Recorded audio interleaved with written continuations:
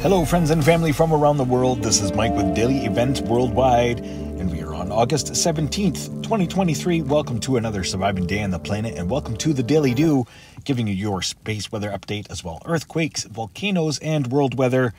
Always starting out here looking at the last 48 hours of sun imagery, brought to you by Solar Dynamics Observatory. Still hovering around the C-class solar flare range, and no major sun events thwarted our way, but most of the activity is in the outgoing position. Watching on the right-hand side, look at the last 48 hours incoming, as we do have some active sunspots, which could produce some large solar flares in the next few days. We're going to be keeping an eye on those. Looking at outgoing here, this is where we saw a large C-class solar flare, as well as the plasma filament tornado spinning along the left-hand side there. And then watch for that large flash C-class solar flare, outgoing position, and did produce a coronal mass ejection. Another close look here at these regions, noting the plasma filaments, and then the bright flash here on the C-class solar flare, producing a coronal mass ejection visible on the ISWA space prediction spiral. Looking at another view of our sun here, our blue sun. No major coronal holes to talk about. And again, no major sun events thwarted our way. Just some amazing images brought to you by the many satellites that are up above us. NASA, NOAA. Thank you to all accredited researchers and developers. And thank you for watching. Thank you for pressing play. And I appreciate all of the love and support to this channel. Having a quick look here at sunspot regions. There are still 8 right now. Quick look at them in view. Current space weather conditions, nothing to report. Solar wind speeds coming in at 330 kilometers per second.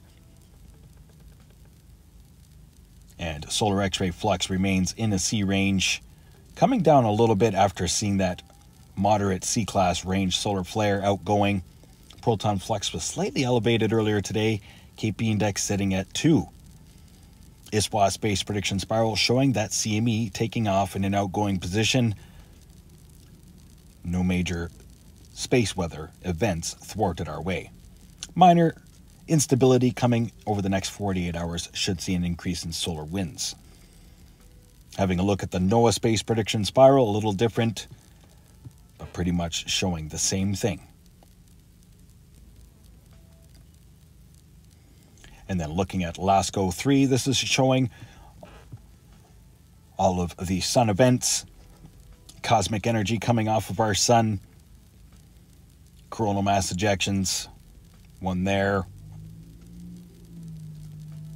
And then watching the last few images of this roll, and it shows the early stages of the most recent outgoing coronal mass ejection. This is from SOHO. LASCO 2 is red, LASCO 3 is blue, showing our sun's energy. Now let's get to earthquakes, as it's been very busy today. Looking here at Walton 3D, we did have some sizable earthquakes. 6.3 earthquake here, Colombia, in Cumarol, Colombia. 6.3 earthquake as well, a 5.7 in Restepo, Colombia. And that was right around the same time that the Mid-Atlantic Ridge reported a 6.0 earthquake, 10-kilometer depth. So 2 large earthquakes today, and many deep earthquakes as well through New Caledonia region. Tonga. Gonna have to look at USGS to get a more accurate look at how deep these earthquakes were, and there were multiple. Let's have a look here. USGS reporting 213 earthquakes the past 24 hours. It was up a little bit last night, but calmed down. Having a look at the depth here, 552 kilometer depth, 583, 560, and 587. And that's all today. So 4 major deep earthquakes, Fiji region, heads up around the world, as we can expect a larger, shallower earthquake to follow after all of these deep thrust earthquakes. Interesting seismicity and volcanic activity around the world right now. 5.3 here, Java, Indonesia, right at Krakatoa, as well as 4.7 northward there. Activity, Russia, very active volcanic area, and same with Alaska. Across the North American plate, notable earthquakes here. 3.3 earthquake in Grapevine, California. That's Los Angeles, folks. And as well as 3.4 off the coast of Los Angeles. Minor activity reported here in Colorado, Segundo, 3.2 and a 3.0. Other than that, major reporting, the 6.3 Columbia and a 6.0 Mid-Atlantic Ridge, the two largest earthquakes past 24 hours. Having a look at the last 7 days for shakers across the planet, largest earthquakes we've seen the past 7 days have been in the last couple days. Notable earthquake there, south of Africa.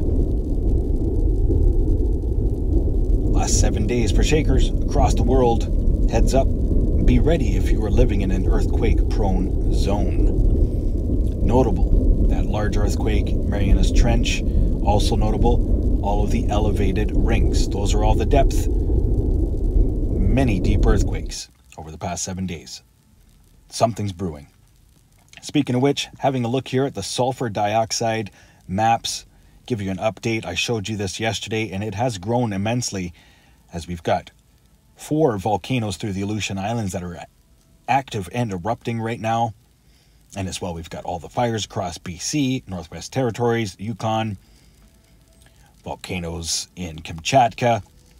So Northern Hemisphere right now is being blanketed by SO2 and ash particulates. Let's have a look at what volcanoes are actually erupting through the region. This is the Aleutian Islands, brought to you by Volcano Discovery. And stay tuned, this weekend we'll be coming with the volcanic activity report on all active and erupting. So Katmai volcano is showing minor activity or eruption status. Aniakchak, Shishaldin, as well the Great Sitkin. And then we get to Kamchatka. We've got Shivlich, Bezimiani, and as well Karamiski and Ebiko. So lots of activity across the north right now, reverberating here with tons of SO2 pouring out into our atmosphere. Overlooking Europe from that eruption at Etna the other day, it seems to be still erupting. As you can see, a long line of red SO2 particulates coming out of Italy. So yeah, air quality is nasty right now, especially across BC. Thoughts and prayers going out. Central BC, 3 new fires today overlooking satellite imagery. Some hot spots overnight. And then watch for those things to brew again today, like they haven't seen enough already. British Columbia, my thoughts and my prayers are with you all. Having a look at that fire at Carstow, the border with the United States yesterday, to give you updated view of what's happening now. And that fire is still burning. You can also see another fire that looks like it erupted just west of Kelowna. Hot spot overnight as that fire continued to burn. There's the new fire by Kelowna. So heads up, please share this video with your friends and family from around the world. Now let's get to weather, as we do have a special weather statement for Ontario, as we've got a cold front sweeping through, and that is set to bring some strong winds and some thunderstorm conditions across Ontario. It is sweeping across northeastern United States right now. It is set to make landfall in Ontario within the next couple hours, if not right now as you're watching it. 4 low pressure systems affecting us this week. Also, we have Hurricane Fernanda, who is raking up the coastline right now and is forecast to hit California So thoughts and prayers going out to everybody, California, and be on watch as Hurricane Fernanda is on its way to you. Making landfall there, Los Angeles, looks like the 19th into the 20th. And then watch for that moisture to funnel out into the Canadian prairies.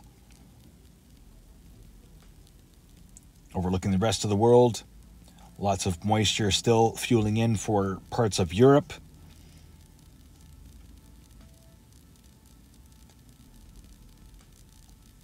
And in the long-range forecast, we do have some tropical systems here developing through the Atlantic.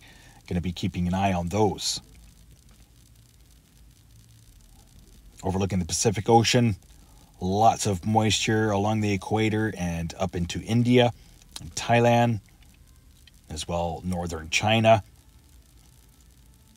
No major typhoons forecast here with windy.com. Overlooking Australia, high pressure ridge, locked and loaded, and another one to follow.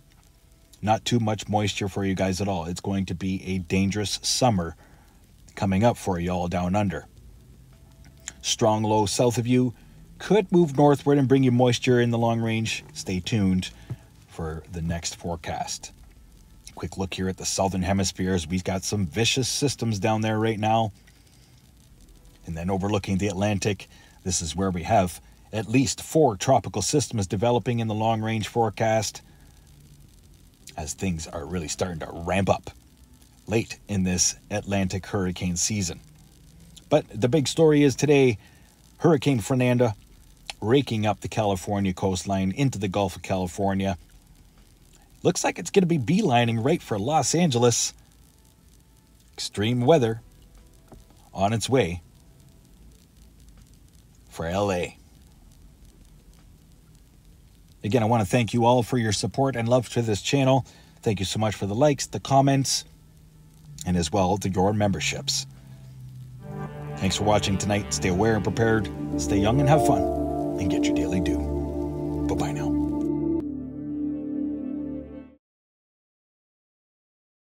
If you enjoyed today's video, please hit that like button, subscribe, share with your friends and family from across the world.